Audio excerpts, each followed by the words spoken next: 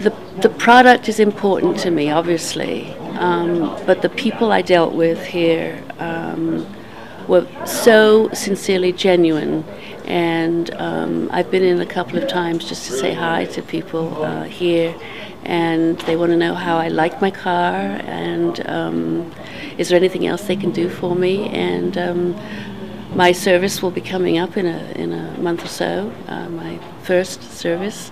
So I'm looking forward to chatting with Mark, my master technician, who's going to work on it for me, because that's I want to know who's going to take care of my car. And it's like going to the doctor. I don't want to see a different doctor every time I go in. I want to see the same one.